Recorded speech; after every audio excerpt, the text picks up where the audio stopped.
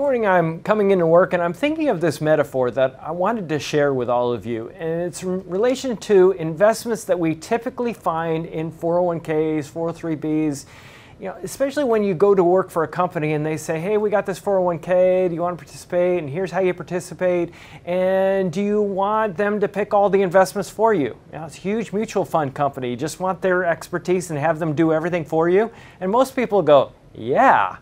Well, what year are you retiring? Well, I'm going to retire in the year 2035, let's say. So you say, good, you guys take care of it, you manage it all as if I'm retiring in 2035 and I don't have to think about it anymore. And there's something really appealing to that. But is there a potential problem here that we really need to know about? And I would say, yes, you want to know about this potential problem. And the issue is in how they allocate or how they divide the portfolio up. Are they taking risks or doing things that you may look back and go, man, that was a huge problem? Now, the way to explain this is that we have different factors that drive your investment returns. And I'm just going to focus on the stock side of the portfolio just for a second here. If we look at stocks, there are different market segments. When we hear about the stock market, we think it's just this big market where you buy stocks. There are different market segments. Now, number one, you might have small companies, very, very different than large companies. Historically, small companies, 83% of the time in 20-year periods, small companies have a higher return than large companies do. If we look at growth companies versus value companies, we see that 96% of the time, value companies have a higher return than growth companies do.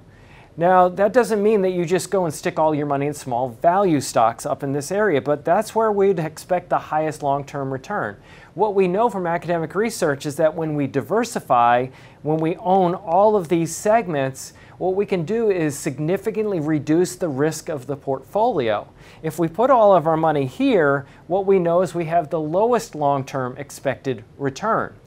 Now, what do most fund companies do when they put your money in these plans? This area right here, and you go, well, why?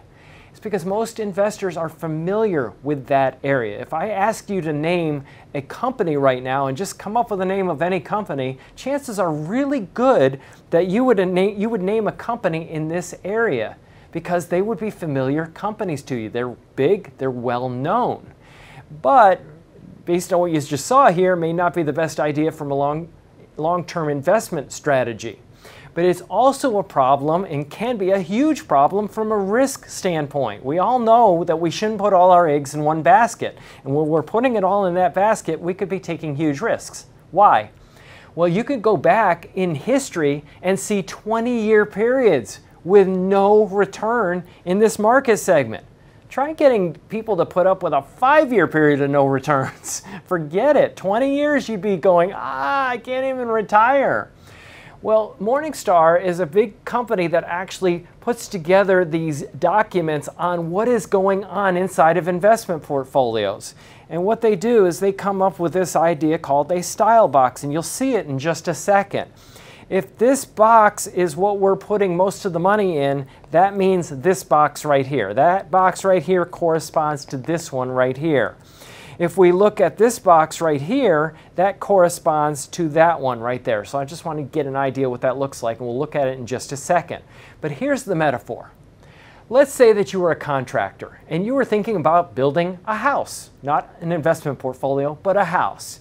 And you were in Middle Tennessee, and Middle Tennessee, a lot of times in the summer, you may go a long period of time where you see no rain whatsoever. So you're looking at building this house, and you go, okay, Mrs. Jones, we have your house here. That's it. And Mrs. Jones goes, hey, that's great. I love it. When can I move in? And she moves in. Well, all of a sudden, what's this house missing? I know it's a bad picture, but what's it missing? It's missing the roof. So we don't have any roof because, well, it doesn't rain here. Why do we need a roof? Yeah, everybody knows at some point you're going to really wish you had a roof. You really want to make sure all the parts of the house are present.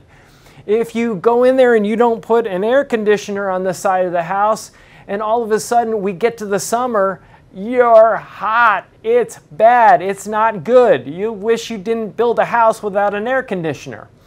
Well, what's going on with the investing world? A lot of times they're missing asset categories or they don't have them well represented. Let's say that you have a 401k and Voya is the company managing the 401k. And all of a sudden you're looking at the 401k and go, yeah, I'll put all my money in that fund. It says I'm retiring in 2035. Yeah, let me just put all my money in there. But let's say you're that person that watched this video and you go, well, wait a minute.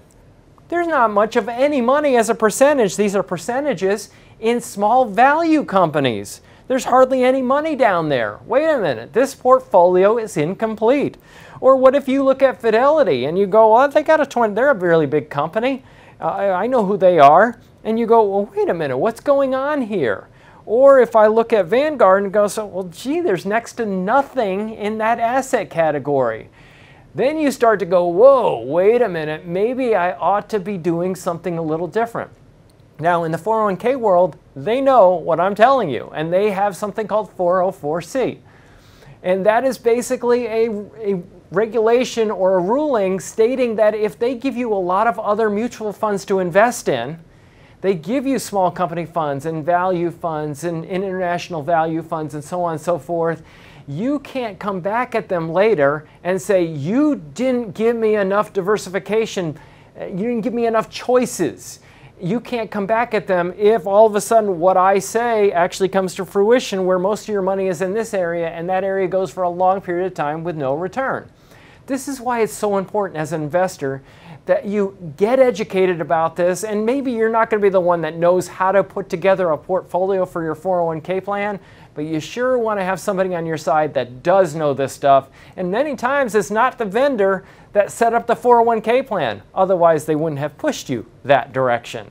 This is why coaching and education is so important, and that's why we spend so much time doing it. Hope this helps and hope you learned something from this video.